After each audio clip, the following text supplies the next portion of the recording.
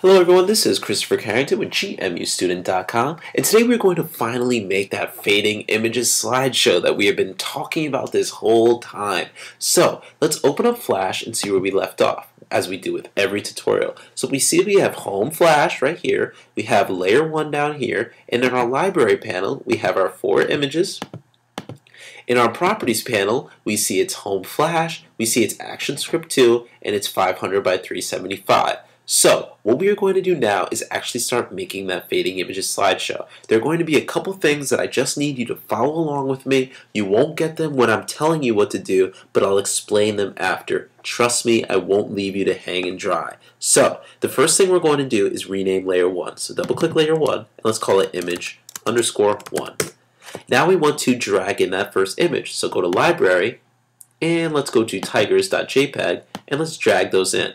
Drag it in wherever you want. Now go to your properties panel and let's align that image. So you're going to see that you have an X and Y axis here. That's the X and Y axis for that image. So click whatever number is in your X, make it 0, click tab, and go to the other one and make it 0, and click tab again. So now you have the image where you want it to be. Right after you insert an image, you always have to convert it to a symbol. So go modify, convert to symbol, and type in image_1. And click OK.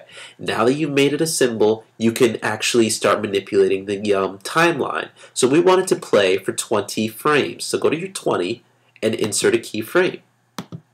Go to 30, insert a keyframe. Create a new layer by clicking Create a New Layer down here. Double click layer 2 and call it image 2. Enter. Go to 20 on your image 2 and insert a keyframe. Now come to your library, go to where you have lion.jpg, and drag lion.jpg onto the canvas. Go to your properties panel, and let's make that x-axis 0 and that y 0. Now we are going to make this a symbol, so go modify, convert to symbol, and call it image_2. Okay. So go to 30, insert a keyframe, go to 50, insert a keyframe, and go to 60 and insert a keyframe. Every time we insert an image, we're going to insert that image and then we're going to go 10, 20, 10. That is going to be the little, the little routine that we are going to keep doing. So you're going to get that routine pretty quick. So create a new layer, rename that layer. It's going to be the same process every time, guys. So image 3. And let's go to our, let's create insert a keyframe on 50, and then go to your library, and let's find let's insert cheetah.jpg. So drag cheetah in there, properties, X, 0, Y, 0, and modify, convert to symbol, image_3, OK, and go to 60, insert a keyframe, go to 80, insert a keyframe, and go to 90, insert a keyframe. So we went 10, 20, 10. Now we're going to make our last, so we're going to insert that last layer, go to 80, insert a keyframe, and now we are going to insert that image. So go down to our last image, which is leopard. So drag that in, properties, X, 0, Y, 0, modify, convert to symbol, image_4, OK. So now 10, 20, 10, so right click, insert a keyframe, go to 110, insert a keyframe, and go to 120, insert a keyframe. If you did not finish at 120, then you made a mistake. Everyone goes 20, 10, 20, 10. It's a big jumble of information, I know, but if you made a mistake, go back, check it out again, and I'm sure you will find your mistake. So, if you finish at 120, I want you, oh, we didn't rename this layer. Layer 4, rename that image_4. I'm sure somebody caught that. So, under 120, the last thing we are going to do, the last keyframe we are going to add is right under, go to image 1, and click right that where it says 120, and right click, insert a keyframe down there. Now what we are going to do is we are going to insert classic tweens. Trust me, just follow along and you will get everything when it's all done. So we're going to insert a whole bunch of classic tweens. So in between 110 and 120, click somewhere in there, right click, create a classic tween. Between 80 and 90 on the top one, right click, create a classic tween. Between 50 and 60 on the top, right click, create a classic tween.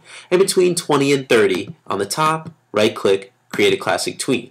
Now in the beginning of each one of these tweens, we are going to change the opacity of the first image so that it transitions into the second image. Don't understand? I'll show you right now. So right where it says 20, in the beginning of that keyframe, click the image, very important, click frame 20, then click the image. Trust me, somebody is going to miss that. After you click the image, go Style in your color effect and go to Alpha. And make sure it is all the way on 0. Now on 50 in the beginning of that keyframe, click the image, change your style, Alpha, and make sure it's 0. In 80, click the image, style, Alpha, make sure it's 0. And then on our last one, you're going to click at the very end of the video and click the snow leopard and change your style, Alpha, to 0. And you will see that it will transition into the beginning image again. The last thing we're going to do is change the frames per second. As you can see, this is 24 frames per second, so it shows the whole thing in only 5 seconds. That is way too fast. So let's click this 24, and let's make it around 7, and click Enter. Now it'll show in about 17 seconds. That's way better. It'll give our users time to actually read the descriptions. So let's go File, Publish Preview in Flash. So we have our first image.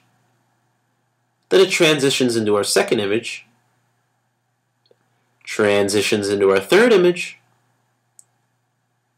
and then transitions into our last image. And after we see our last image, it transitions back into our first image, and then it starts up all over again.